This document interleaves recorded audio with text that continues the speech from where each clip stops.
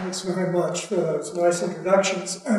Max Anderson, who was indeed a student of mine at Dartmouth, my first teaching job, and I only realized many years later, or had forgotten to remember, that while we were at Dartmouth there in the late 60s, early 70s, Bob Indiana was one of the many young up-and-coming artists who was invited to visit as a visiting artist for a term.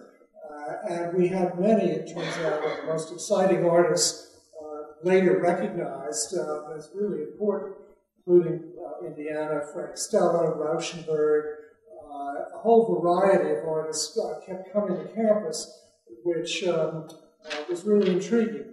And it had, as you can imagine, an enormous impact on students in the program. And it was there that I first saw Indiana's prints. Usually the idea was, particularly with an artist working on paper or a painter, to have some project during the 12-week period they were there. Usually most of them worked on a print that would then get produced so that students could see literally how major artists were working and what they might be producing at the time. And I guess in retrospect that was my first sort of introduction to pop, which became a sort of a long subliminal interest. And so all these many years later, when I myself moved from 19th century work, still had a hand in it, but to work on the pop movement, I remembered meeting Indiana, and of course at this point, that is to say in the mid to late 90s, he was beginning to get re-exhibited in New York, Paul Kasman Gallery in particular, had a whole series of small focus shows. Bob came down for some of those, and we reacquainted ourselves. So it was one of these nice personal experiences that, as I say, crossed over into the profession. And it's one further word about Max. I hate to say, I think he hated American art. He claims he had a wonderful time in my class, but I don't think he enjoyed it one bit, as you know, I'm trained as a classicist. So all this is by way of saying I was delighted and am delighted that he picked up the bait on the idea of doing an Indiana retrospective.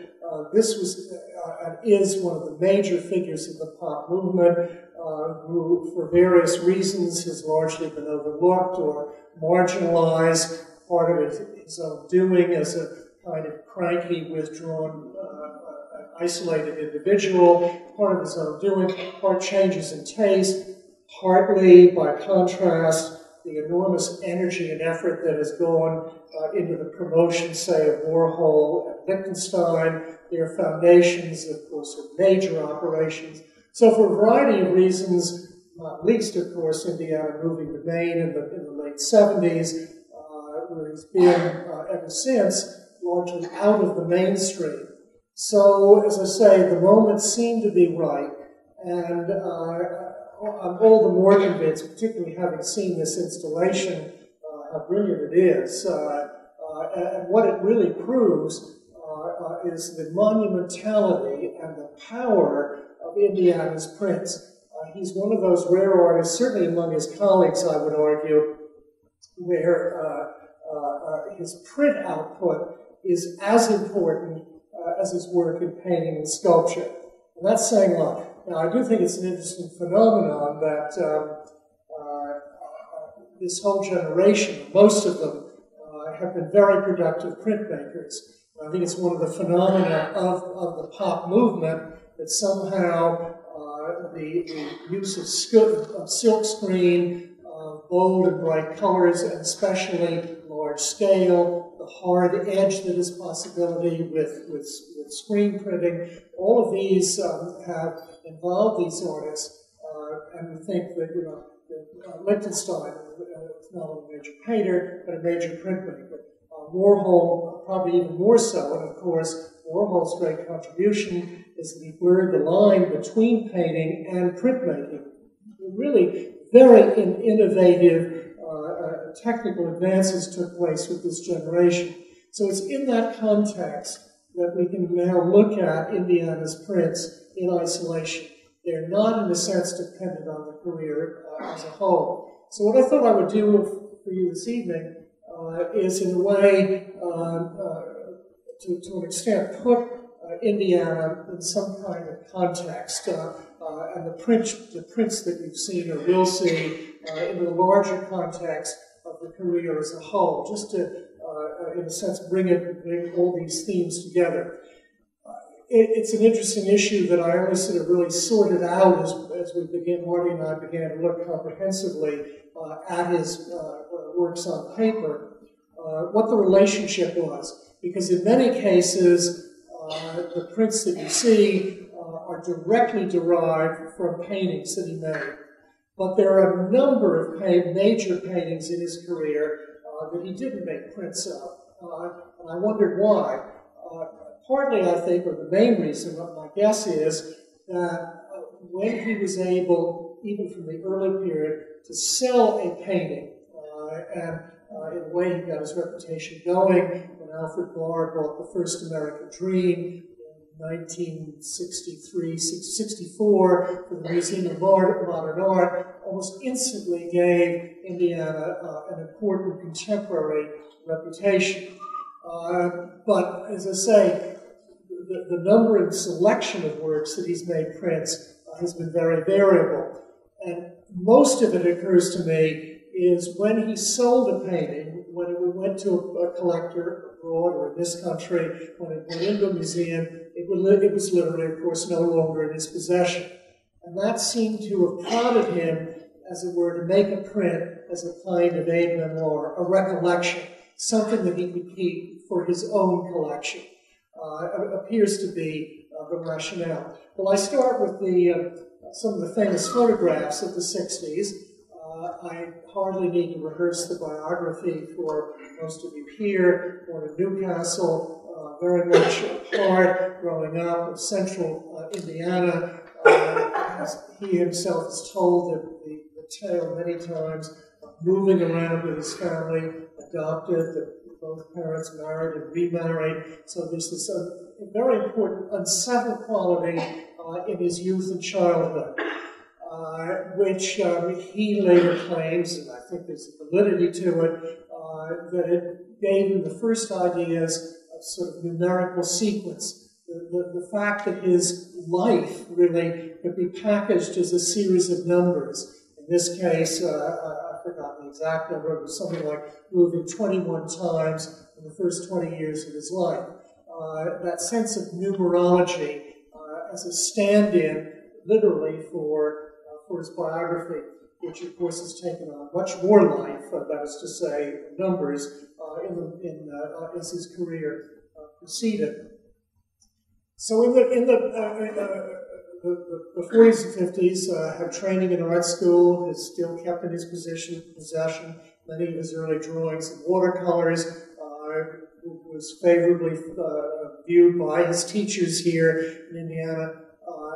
Goes away to the Army, returns to art school at Chicago, the Art Institute School, one of the major programs in what I would call sort of classical academic art training, where you learn drawing.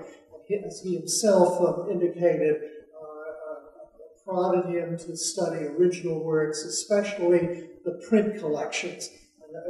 One needs to remember, the great art collections, the American collections, the print collections, which Indiana himself recalls working with during that important period of study. Whether that was the first impetus of an interest in himself working on paper, who's to say? But these are important formative years for this generation. Now, like many of his colleagues who ended up in New York was the place to go. Not only was abstract expressionism the sort of the peak of its, I want to say, almost tyranny of formalism. Nonetheless, it was the most exciting city in this country, if not the world at the time. The energy generated by abstract expressionism, the new sense of American artistic power and influence internationally, drew, of course, many of these artists, the Avex artists themselves, but also, of course, the young artists interested in the new realism. A realism they took on for a variety of reasons, mostly as a way of challenging this overpowering presence and domination of abstract painting. Yes, Lichtenstein, I think, was born in New York, and one or two others were very much East Coast artists. The interesting thing about most of the pop group is that they came from elsewhere. Oldenburg from Sweden to Chicago, Wesselman from Cincinnati, Jim Dine, etc., all drawn to New York. And it must have been a fascinating moment to arrive. Warhol, of course, from Pittsburgh. All these figures coming together, impoverished, young, aspiring artists, many of them unable to afford materials, let alone workspace, gravitated, as you see, to this area down in Lower Manhattan on the East River waterfront, where the South Street seaport now is. In Indiana's case, in particularly Coney Slip. And there they found many abandoned warehouses from the 19th and even early 20th century, industrial production areas for the shipping industry, etc. Manufacturing had been abandoned. Johns and Rauschenberg found many of their first sort of ephemeral objects of junk materials that they began to incorporate into their combines. So too Indiana takes a studio down there. Here it is on the roof with many of the other friends and colleagues, Agnes Martin, Jack Youngerman. None of them in the end really, or then or later, really thought of themselves as a new school or a group, but they were in the same boat together. And they were able to use these, as I say, large empty spaces were perfect for studio production. It was Indiana's first exposure to the work of many of these colleagues. I'll touch on that in a moment. The photograph on the left is, of course, an early view of Indiana working with stencils. I picked that out because I want to stress the importance of, as it were, the edge, the silhouette, the sense and shape of lettering. It's something that interested me very early on. Now, we know the famous transition coming to New York. He gives up his given name of Robert Clark, takes on the name of his native state. He becomes a new, as it were, a new artist, or takes on a new artistic identity. Something that has happened many times in the history of American arts and letters. Mark Twain being, of course, a major example. Walt Whitman was Walter Whitman. That shortened nickname became an important new identity in American literature in the 19th century. Mark Rothko, Archie Gorky come to mind as contemporary events. So it's not an unusual occurrence, but it is one clearly in terms of one's own psychology and autobiography as a way of establishing, as I say, oneself in a new sort of way. All of this comes together now in Indiana's own early biography. At about the same moment, as I say, artists like particularly Warhol, Lichtenstein, and a few of the others were also moving towards ways of finding new kinds of realism to challenge abstract expressionism. And as we know, this would soon be called pop art. At first, seemed to be highly offensive, misunderstood, because, of course, even though it was a return to realism, and as you know, the dialogue between abstraction and realism was a long one in the history of the 20th century. It was now realism's turn, but instead of going back to whatever we call traditional realism, this comes out of the supermarket. It comes out of commercial imagery. In Indiana's case, the signage that we saw on the neighboring buildings, on the streets, often worn and tattered signage. The signage of the street level itself, being there in the East River Drive and automobile traffic. But the river traffic itself also became sources of inspiration. Coal barges, railroad barges, and so forth going by, produced a kind of a new energy that, in Indiana's case, he wanted to emulate. An early view of his studio. There on the left, this kind of clutter, this gathering of stuff, flywheels and beams and posts, and it largely been abandoned on the floors of these buildings. We know how Rauschenberg at this time, I would say the mid to late 50s, began to develop his famous combines. The same thing with Jasper Johns. Very interesting relation, I think, between what they were doing and what Indiana would do with these so-called early herms, these totems, sculptural totems, was also, as you see, made out of the contemporary junk, as it were, that he found lying around and could be reassembled. Now that is, of course, also an important tradition of the 20th century, going back to Dada, to Cubism, the idea of the found object, its transformation, as we know by Braque and Picasso, Dada surrealism, Dada particularly, Duchamp, the idea of the found object taking on a new identity. Was certainly influential both for Lichtenstein, for Rauschenberg, for Johns. Less so, I think, one of the interesting things that sets Indiana apart is the Americanness, that while Indiana is ultimately very knowledgeable about the history of art, and modernism, knows exactly where he fits, really kept his distance. He's not so much as grounded in the history of Dada, of Cubism, Cubist collage, as his peers were. And so already there is a different course. Some have even debated to what extent he is a pure pop artist. We could go on debating that. There is no sort of central core.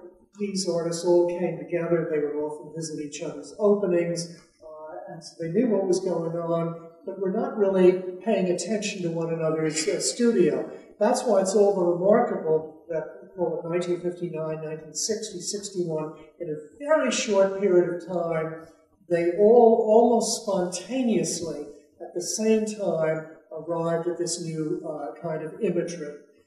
The very first exhibitions Leo Costello and others had of Lichtenstein, Johns, Rauschenberg, and Indiana himself making his first, quote, pop images. Warhol moving at this moment, for example, from a bit of painterliness in his work to the hard-edge labels of the Campbell soup can. The fact that these are almost, simultaneous, is one of the most interesting phenomena in the beginnings of this group. So it is in that context that Indiana begins.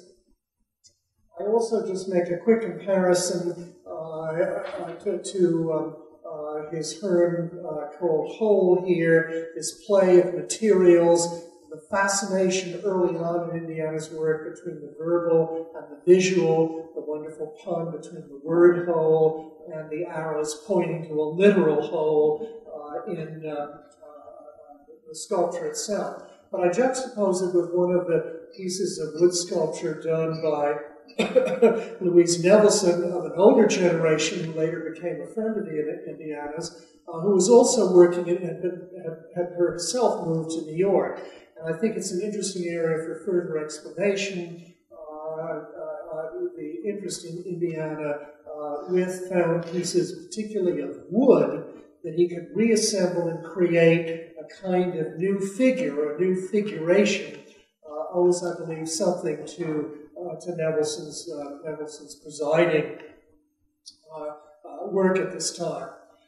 We also can't move into this full period of the 60s without quickly mentioning Jack Youngerman. I've already mentioned the name, and of course Ellsworth Kelly, his friend and companion in these early years, stylistically working in a very similar manner as they were just on the threshold, as I say, of this new sort of hard edge definition of forms. Youngerman there, or Youngerman you will see there on the left, Indiana on the right, with one of his first paintings he called The Sweet Mystery. This is a reference, multiple references. The wonderful thing about Indiana is that some of this is generated by associations, observations he was making at the time. In other cases, he's overlaid these paintings later with autobiographical statements of what he intended, as it were, the paintings in Indiana as an imagery in Indiana's life continues to, as it were, evolve and take on layers of meaning even after they're completed. In the case here, the image on the right, the Sweet Mystery, where you can barely make out the letters in blue or lavender. Oh, I'm sorry. Blue or lavender in the center of the Sweet Mystery is an indication that Indiana is wanting to assert, maintain lettering in his pictures, one of the major differences ultimately that separated him from both Youngerman and Ellsworth Kelly. But you can see how close the sense of like coloring, the primary colors. At the same time, for all the closeness, Youngerman's work there on the left still remains very much in the abstract expressionist tradition, whereas Indiana's painting, while it is an abstraction, is a kind of landscape in the new language of form. The ginkgo leaves of the ginkgo trees that surrounded him down there in that area of lower Manhattan. The diagonals of orange and black, or red and black, suggesting sidewalk crossing. The suggestion of Chinatown, the nuclear experimentation that was going on, the threats of the bomb. You could read these as, of course, multiplying cells, forms of explosion. All these were themes that were swirling around, and in a sense, Indiana distills them into, as I say, a kind of, for want of a better term, an abstract, nonetheless, an abstract landscape. Likewise, the connection to his friend Kelly's work. Kelly, of course, had gone to Paris in the 50s, but had begun to develop, particularly with photography, taking images of local architecture, plant, vegetable forms, a major interest of Kelly's. I'll show you here one of those beautiful green leaves, this series of watercolors that he did about this time. Again, abstracting the leaf, the plant, into its essential form, as we know later evolved into total abstract geometric forms. But again, I think the juxtaposition is pretty obvious with Indiana on the right, and the image of leaves with the word leaves underneath it, the same kind of palette. Clearly these were artists, as I say, there's a kind of visual dialogue going on as they're finding their own voice. Indiana himself has made much of the separation from his friend Kelly. That he claims Kelly never forgave him for continuing to maintain lettering and verbal in his work. That, I think, eventually needs to be sorted out. Certainly there was, for all the closeness of style, the divergence of two different trajectories here in their subsequent career.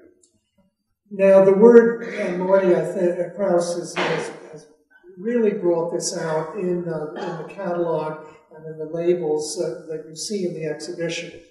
We all knew that, again, for simplification purposes, Indiana is on the one hand an historian, and secondly, if not more or primarily, an autobiographer. And they come together. His observations of the contemporary scene of historical events, they could be political or otherwise, has engaged him from the very beginning. The consciousness of family, the consciousness of self. And so paintings with the titles of Terre Haute, the references to the railroad, to Central America, to Wabash, to Highball and the Red Bull, Manifest, his grandfather working for the railroad culture. These, you can argue, even though they're sort of signature pop images, with very simplified signage and highway signs, are in effect his first self-portraits. They're visual pieces of autobiography. whether referencing, as I say, family members or place names here in Indiana. One of the great achievements, and this is not something I have been urging and I wish he would make, Prince, two monumental pictures, a diptych that he did, this pair called Mother is Mother, Father is a Father, a tribute to his step-parents standing by the old Tim Lizzie Ford there, became a major exploration,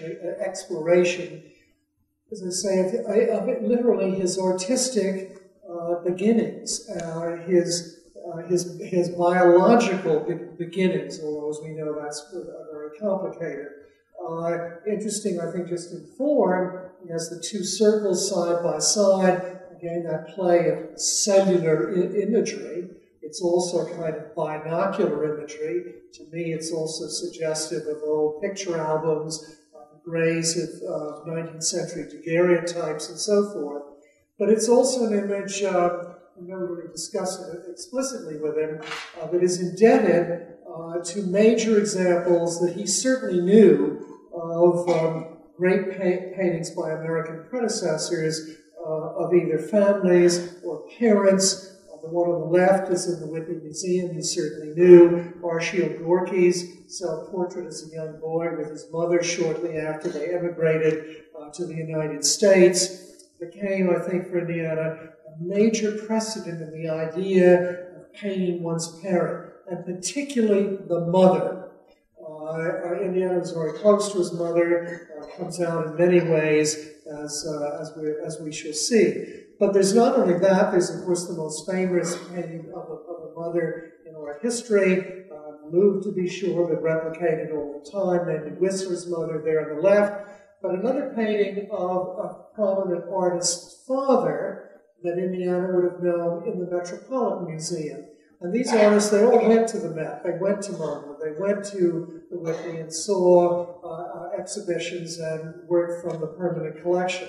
So I'd like to think that the portrait on the right by Thomas Akins of his father, Benjamin Akins, as a calligrapher in 1880, a very powerful, spotlit portrait, would have been another, as it were, parental image that fathered his own mother and father. So it's a very, in these early years of the 60s, once he finds this style, he's moving almost immediately, as I say, to paintings of place, paintings, if not of self, certainly of family. There is, however, another major development that I think is one of the richest and most interesting, that broadens, in a sense, Indiana's, in a way, definition of himself as an American artist. He declared not only when he took on the name Indiana, he said, I'm an American painter of signs. American painter of signs. By that, it's not just, it seems to me, the visual. He discovered, of course, in lower Manhattan and Connie Slip, looking out on the East River with boats coming and going, the highway, the river highway, that this was the great territory of among the most famous American artists and writers of the mid-19th century, what we now call the American Renaissance. And of the American Renaissance, those who were, as opposed to Boston, Emerson Thoreau in New York, was Herman Melville and Walt Whitman, the two giants of American literature in the 1850s and 1860s. And so now began a series of remarkable large canvases, ones that have been held either by the estate or by Indiana himself, or by the Morgan Art Foundation supporting Indiana. These have never been made into prints directly. On the left, the Great Eastern with a series of lines within the concentric circles that are taken from a Whitman poem about the Great Eastern, a great sailing vessel going up the East River. Again, a reference to these early heroes. But a way we now realize that Robert Indiana was placing himself in the heritage of a great American tradition. He would be an artist worthy of, if not equal to, those of the American Renaissance.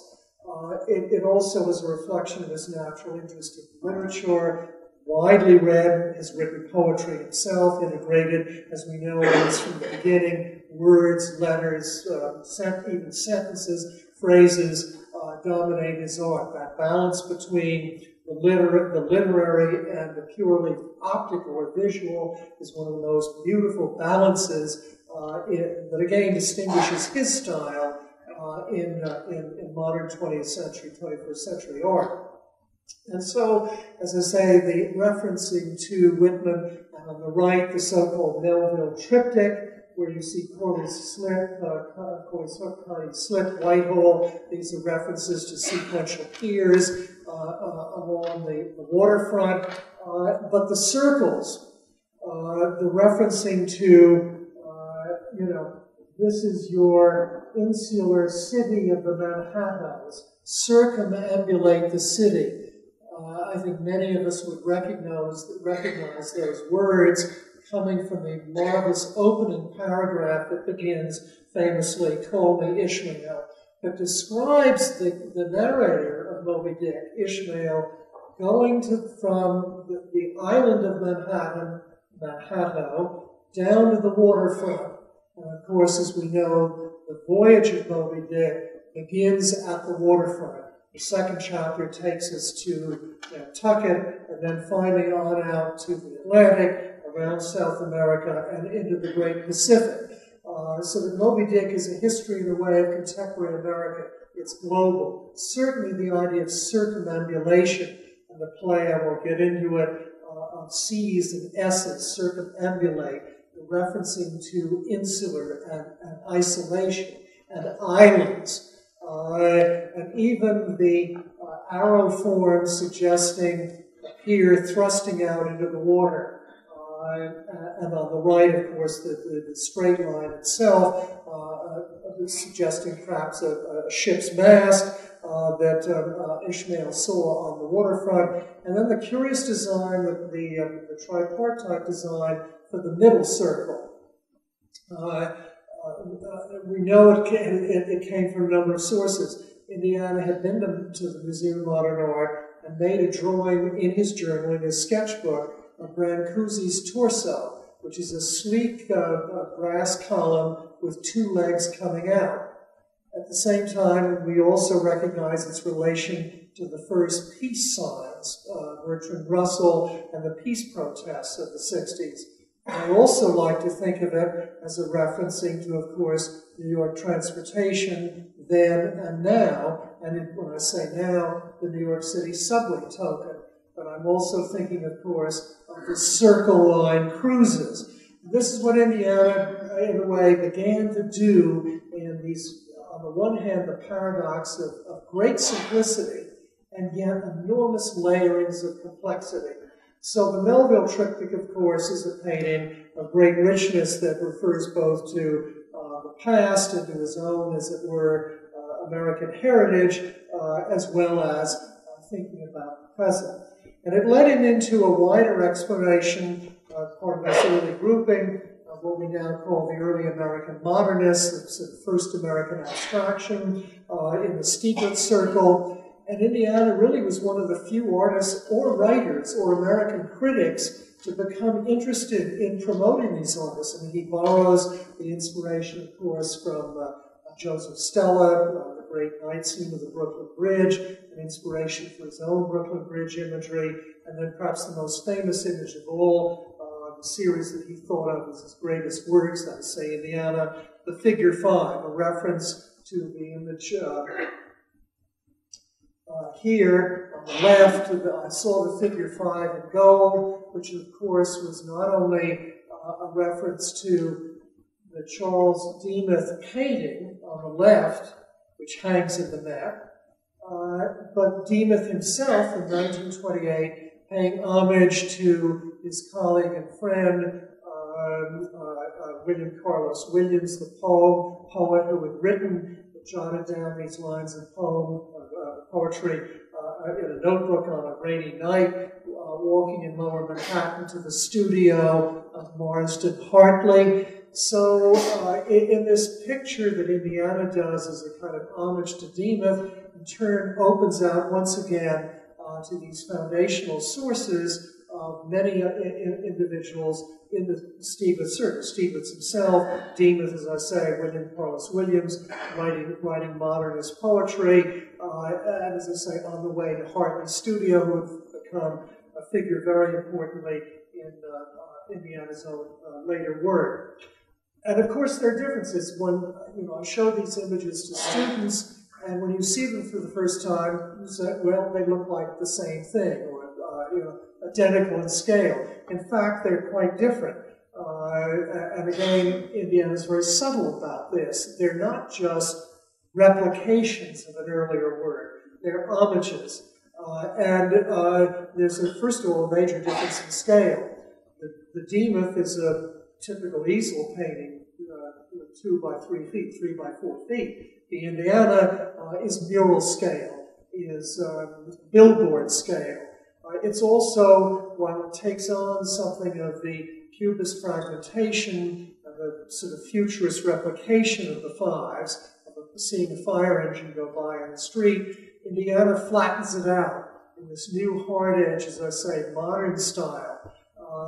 It becomes a new play on fives, not so much now the fire engine going by on a rainy night, but he introduces now for the first time these very simplified phrases or words, not written in sentences, not even Melville's paragraph, but as you see, die, eat, hug, USA. This kind of reductive language of the modern American scene, of fast foods, fast cars, fast sex, whatever it might be. This reductiveness now to not a long literary statement, but these kind of punchy references that are the essence of contemporary life, that reference hug, intimacy, juxtaposed to die. The sudden sort of highway crash suggested, and eat. These plays on sort of basic American experience, which as we know would play out later in his career with love and art, and some of it, again, very simplified word treatments. Moving as fast as I can here, to introduce, of course, again, by the mid to later 60s, some of his first, I would call it, polemical pictures, very much political, very much aware of contemporary history. The referencing to the peace movement, Yield Brother, and the peace sign that appears in variations of the diamond painting there on the left. Indiana paying very much attention to the turbulence of the 60s. Again, an interesting aspect of pop is not only its artistic revolution, but of course its embrace, its challenge, its engagement with the revolutions of the 60s, whether it's the Vietnam War, race relations, and so forth. In terms of the latter, of course, was a series of which you have one example here, Mississippi, part of the so-called Confederacy series. His intention was to paint a dozen of these paintings in the same format, with the state profile in the center, and then isolate in the center of the state the one city that had terrible racial violence, whether it be Selma, Alabama, here in Mississippi. As I say, he ended up doing, I guess, Georgia and Florida, and then didn't complete the rest of the series. Somehow, I think, just ran out of steam, felt that it might have been too many, but as a group of 4 pictures, which were hung for the first time together since he painted them in the Whitney show last fall, again, was, as I say, this first exploration for him, statement of his views on contemporary politics and society. What is a bit washed out of the painting, I just would highlight, is that the central outline of the state in each one of these paintings is a bright pink. So as one reads the phrasing, just as in the anatomy of a nation, every nation which must have its hind part, ironically, by the time you get through the sentence, you are in the pink hind part, the rear end of the state in question. Very powerful and yet beautiful pictures. Following that, and as I say, running side by side, now he's developed his vocabulary. Another seminal work, the key one there on the left, the American Dream. This was the second, the first been painted the year before, but this one was acquired by Alfred Barr for the Museum of Modern Art. That was instantly establishes and gives Indiana major reputation, credibility now among his peers, begins to be included in the top exhibitions over the next few years.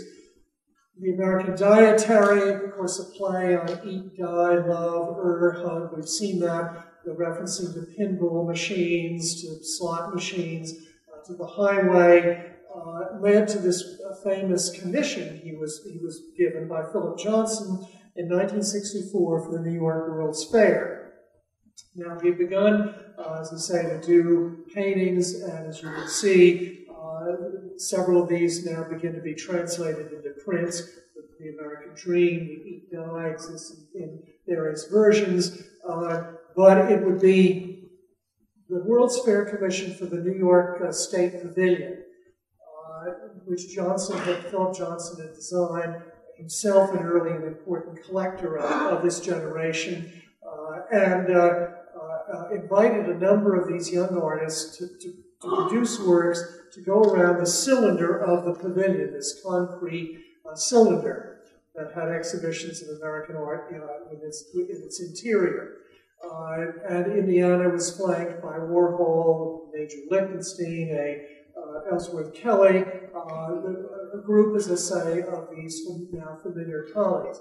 Indiana chose to experiment again with something that is graphic. It's a painting, it's a print, it's of course a high-relief sculpture. That is to say, the five-piece eat sign that you have here with these large metal letters that are dotted with light bulbs, and on opening day were illuminated. Robert Moses, the great art czar, as we know, of New York and Central Park and the development of the city, and the sort of godfather of the New York World's Fair itself, immediately objected. He objected to Warhol's work, really more understandably, because Warhol, almost as a kind of taunt, painted America's 10 most wanted criminals. It was no surprise that Moses would have found that offensive. But Indiana, he came by and said, the light bulbs have to go off. It can't be illuminated. Because he said people will think that this is a restaurant, not a museum. So it's the first kind of conflict with society, with one's peers. Became, again, a new avenue of development, as Indiana later produced a number of works of single letters, including love, in illuminated light bulbs, this wonderful kind of third-dimensional quality, fourth-dimensional quality to them. There follows, later in '64, the famous commission from the Museum of Modern Art to do a Christmas card. And it was the first love. He'd actually done love in 4 blocks with 4 stars underneath. So there was already a kind of play between the quadrangle, or the square, as it were, and 4 letters. But this particular commission, I think, gave him now the opportunity to consolidate into just the word itself. And these basic primary colors, which he himself claimed had come from the blue of the Indiana sky. He said the red and green of the Phillips 66, which were not red and green, but that doesn't matter. They were, of course, also Christmas colors. In any case, whatever the derivation, the referencing then and since, it became, as you probably know, in a way, the most famous thing he ever produced. Certainly, from that moment on, it has been the largest selling Christmas card or note card that MoMA has ever had. We know the irony, the great irony, the central irony of Indiana's career, and the way this initiated. he never took out the copyright on these early loves, and so one of the reasons they have been so ripped off, so replicated, so many times reproduced, is because since they were instantly in the public domain. I think he himself has been a bit ambivalent about it. He rather likes the idea of being, in a way, the most popular artist in the world with the largest number of images. And it is probably the most famous single word of our century. I mean, everybody recognizes it. Just as famous as, say, the Coca-Cola logo. On the other hand, has made no money and royalties from its reproduction. That since was corrected later in his career when he began to convert love into sculptures. There was copyright. Yet another wonderful variation of which there is a print, the Metamorphosis of Norma Jean Mortensen. Oh, I'm sorry. Norma Jean Mortensen on the right, in which there's this marvelous play of lettering in the two circles. Norma Jean Mortensen in the outer circle, Marilyn Monroe in the inner circle, 2 and 6, 6 and 2, reference numbers now here again coming together with words, numbers that refer to the birth and death dates of Marilyn Monroe, but also the number of letters added and subtracted to get from one identity to the other. There's, of course, also the play on the dial telephone that Marilyn was supposedly clutching when she died. I also like to think it's a play on Marilyn's first, referencing to Marilyn's first husband. The baseball player, the diamond, the idea of the home run. It's actually the central pinup figure. He was enormously pleased. Came from a pinup calendar he picked up on a visit back to Indiana and turned it over and found the word printed in Indiana. So it again has layers of meaning that reference famous celebrities, celebrity imagery at this time, but also something deeply personal. The Kelly influence, I like to think, or at least the Kelly dialogue, continues interestingly throughout this whole period. I'll show you his first major numerical sequence, exhibited, as I recall, the Montreal Exposition of 1967. This was Exploding Numbers, in which he plays with the geometry of the ever enlarged numbers moving from left to right. This was hung incorrectly. Indiana wanted them hung on the same median level, so that the 2, for example, if you think of that slightly higher, the rounded edge of the 2 on the right side and the bottom would nestle against and be in dialogue with the 3 that follow. In other words, a visual connection, not just hung side by side. But to me, this makes a very interesting play, even though they had parted ways, both in terms of friendship, but also artistically. Ellsworth Kelly doing some of his fragmented, are those numbers there on the left? They're certainly very close, although more abstract. So I just bring this kind of dialogue that has also been part of the Indiana biography. And it landed I remember this incident when I was at Dartmouth and got to know Indiana for the first time. The chair of the visual arts program was an inveterate collector of ephemera, American antiques and objects, prints, wood stuff, all kinds of things, filled his office. And Indiana, who had expressed an interest in numbers, this professor named Matthew Wysocki said, well, you really should do the Voyage of Life. That's what this represents. And he gave Indiana a Currier Knives print, there's a reproduction of it in your exhibition, of a kind of stepped bridge, an arched bridge, in which a baby is crawling out of the first step, then goes through various stages of growth, and an old man is descending on the right-hand side. So it goes through, and it was titled The Stages of Man. There was a companion print, The Stages of Woman. This was very much on the mind of 19th century American artists, the whole idea of the evolution, the notion of youth and age, particularly as America approached the centennial, that it was not only a nation of youth, again, think of the tradition of Mark Twain, the celebration of boyhood, but also the consciousness that by the nation's centenary, and of course this then has a new set of meanings with the bicentennial, but particularly in the 19th century, that America was also one of the oldest of states, oldest surviving government in our democracy. So age of youth in the sense of perpetuation, of replication, of going on indefinitely, at least in human terms and social terms, is a major theme caught in that Courier Knives print. And so I've just juxtaposed as we quickly go through the numbers, because as we realize now, Indiana's choice of colors is very much meant to allude to changes in, as it were, the aging process. From the bright intense as you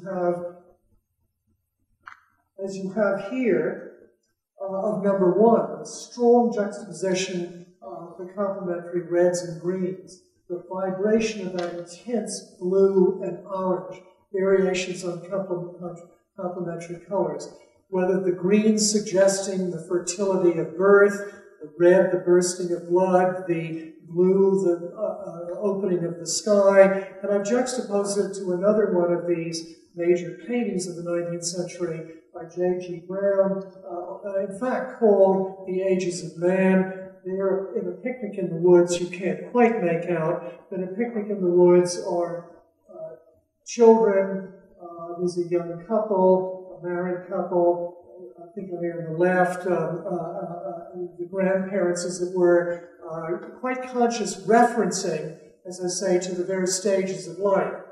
So this becomes a major inspiration in Indiana's work. Number two, famously, this wonderfully intense play on springtime colors. And here I'm showing you Thomas Cole's series that begins, it was called literally The Voyage of Life, a series of 4 great canvases, the first of which was childhood, where the babe is being led by the angel coming out of the earth itself in the spring light. Thomas Cole would paint in the series early spring light, early daylight, and as the series went on, the seasons changed, as did the time of day. So again, there was this cyclical sensibility in a more narrative sense in the 19th century version, but as we go through Indiana, the colors become, in a way, more jarring, more intense. And here is Cole's painting of youth, as he's set free by the angel to his aspirations. And those very strong green colors in the opening picture now move towards the brightness of sort of mid-morning, late morning. And as, of course, you can imagine, with Indiana now, 4 and 5, as we get to the middle of the series, take on a kind of intensity, a kind of visual maturity, these contrasts, whereas by the time we get to the second half of the sequencing, 6 and 7 begin to be a little more jarring, particularly 7 with its introduction of orange against the blue there. The intensity of 6 with something of the earlier greens, with something of the conflicts that will come. Number 8, for Indiana, one of the most important in his career, juxtaposed with the third in the Cole series, Manhood, where the figure now is in turbulent waters of older age, rushing now down through the rapids, the angel there in the distant heaven. And then finally, number 9, where we now get into his conscious use of yellow, coming from, as he said, the warning signs of the highway, particularly the yield sign.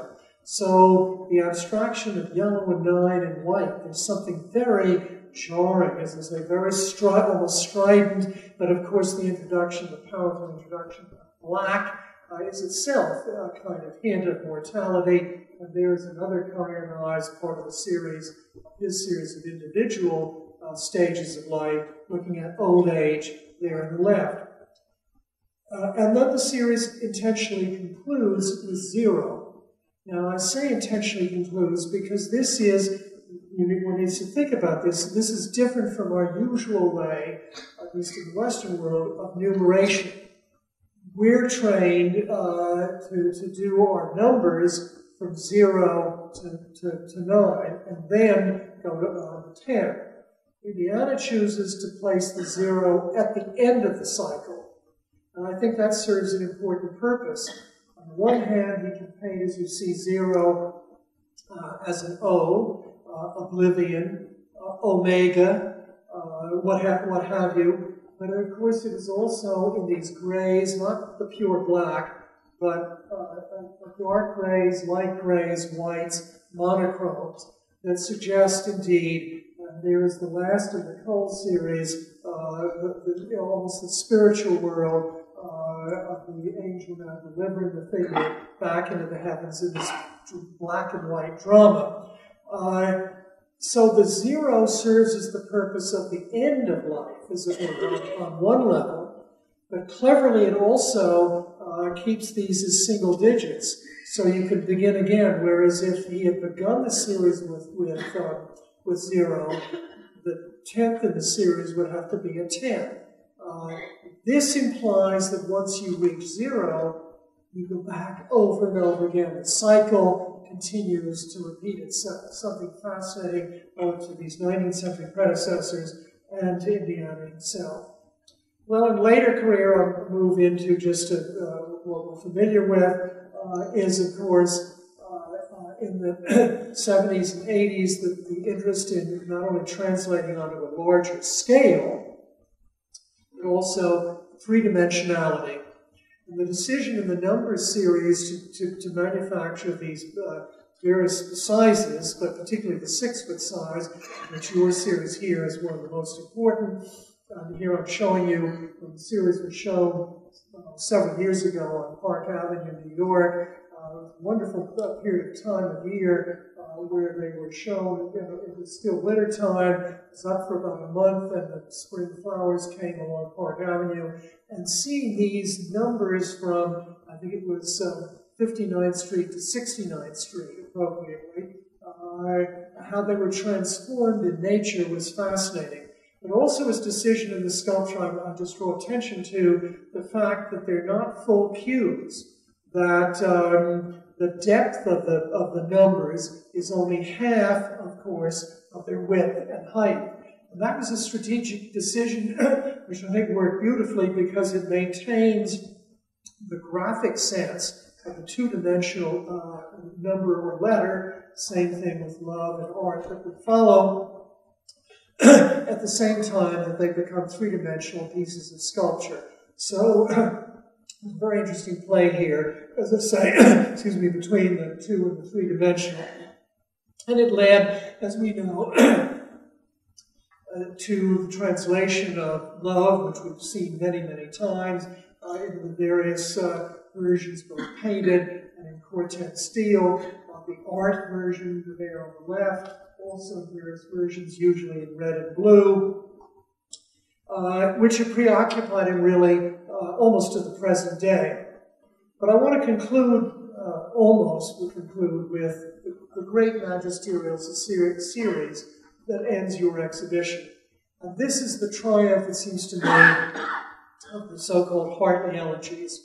The triumph of Indiana's, his later career, second half of the career set in Maine, the discovery of those extraordinary coincidences that have become so much a part of his art. In this case, buying the Masonic Lodge, the Star of Hope, had stars, which was one of his favorite subjects, hope, which becomes one of his more recent words of interest, relating both to Obama, but also to a new generation of possibility, and discovering in all of this that Marsden Hart, this artist he'd been interested in many decades before, and shared so much in his own life, his own art, either via Demuth or his own works, a tortured artist, artist who moved around a lot, who'd gone to Berlin, namely Hartley, at the outbreak of World War I, and painted his elegy called Portrait of a German Officer. Hartley had been enamored of a German officer named Karl von Freiberg, who was killed in the first months of the war, and Hartley did this powerful painting there on the left, which hangs in the Met. As it happens today, it's in the same gallery as the Demuth Figure 5, creating a wonderful visual dialogue of Indiana's, as I say, artistic parents. And it led him to the challenge. Well, what he realized that Hartley had been on Vinyl Haven for the summer, sometime in the 20s or 30s, towards the end of Hartley's career. He'd come back to Maine, was a Maine artist, but Hartley had lived in a house diagonally across the street. And so there was this triggering, as it were, of a new relation with somebody he'd admired all along, and led him to work on what really is the most ambitious series of his entire career. The paintings go on for about 24. The prints, he decided just to do 10. You have one of the rare last complete sets of the Hartley Elegy prints. Again, there's a distinction. The one on the right is, of course, the Indiana painting, larger in scale, and even though it follows the color scheme of the Hartley original, Hartley's work, you can still see painterliness, the brushwork, the stroke, the greatest sense of cubism, fragmentation, vibration. There's that flattening out, there's that hard edge, there is that mechanization, while at the same time retaining the dedication to Marsden Hartley. The first is a direct, homage. The next in the series, I'm not going to show them all, you can go look at them, but I find interesting that the first real variation he makes in his elegy is, as it were, an American variation, reducing it to the red, white, and blue of the USA colors. Yet the next version is the German version, the colors of the German national flag, black, yellow, and reds, as you can see. And it gave him an opportunity as well to experiment further with particularly the lower sections of these, what had begun for Hartley at least as a torso. The torso seen in flags and uniform, but a vertical composition that suggested head and torso, only in that sense of referencing the idea of portrait. And that's why Demuth called them, and called his own series poster portraits. But in Indiana's case, as we see moving into these later versions, the signage begins to change in the lower sections.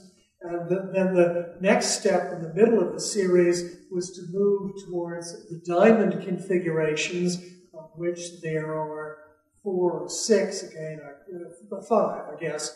And then, as I say, he went on in terms of painting, but found it too challenging to do as a print, a series of tondos, one of which you see there on the left, where the original has really been transformed, while the German cross, the numbers, the words, the letters refer to Maine, to von Freiberg. One has Ich bin ein Berliner, to Kennedy in Berlin, to Hartley in Berlin. Wonderfully complicated, rich pictures. These, as I say, are among the most ambitious, and I use the adjective, magisterial achievements of his career. And the great thing is, and what is so clear in this exhibition, is that the prints give you that experience equal to the paintings. As I say, that's a rare thing. In some ways, you could say that this was the high point of Indiana's mature career. There have been sequences of interesting and quite beautiful works that have followed. I think only time will tell how significant or how good they are or were. And by that I mean, in one sense, as he returns to the peace imagery now in the language of protest of our time as opposed to the 1960s, there's a retrospective air. These were paintings, the peace paintings, done in protest against President Bush's invasion of Iraq and later Afghanistan. And again, the polemical side of Indiana has come out, as it were, in its own forms of protest.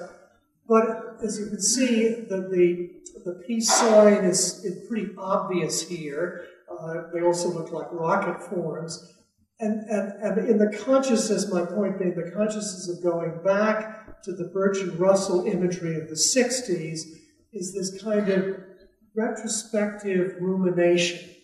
Now, it happens to many artists in old age. It's interesting that even though Warhol's life was cut short by the gallbladder poisoning, that he was already in a stage in the late 80s of going back and redoing Campbell's Soup and Marilyn, and many of the famous images, the Statue of Liberty, etc., that dated from the 60s.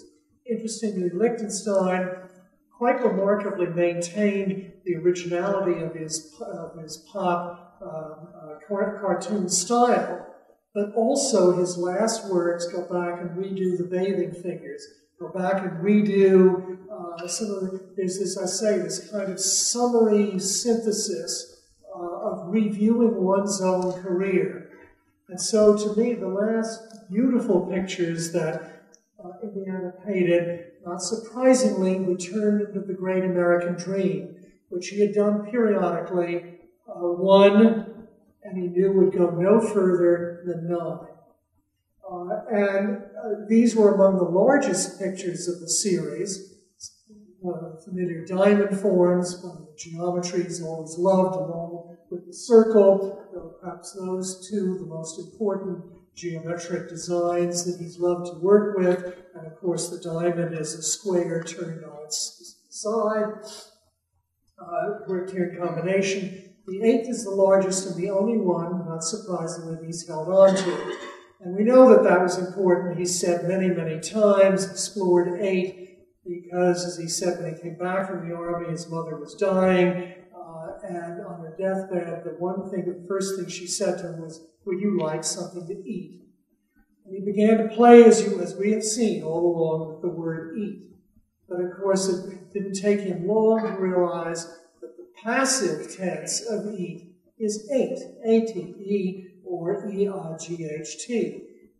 Then there was the coincidence that his mother died in August, the 8th month of the year. So the lavender, the memorial quality, and again, going back and referencing early places, August is bittersweet. So this is again a kind of larger self-portrait, a kind of history painting, and then the triumphant 9 painting, where he's able to include 9 nines, a wonderful pun, and as we begin to explore the circles, surrounding with, as I say, a retrospective of almost all of the major names, places, associations with his lifetime, with those of Hartley's, of others who've been associated with Maine. And so at least until recent years, here is an artist who's been able, I think my concluding point would be, to remain wonderfully inventive, but there's also a kind, as I say, of poignance, of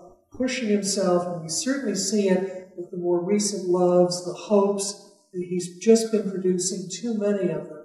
It's almost, and you could argue this is true a little bit of Klaus Oldenburg, a kind of replica, almost a self-parody, of self-repetition.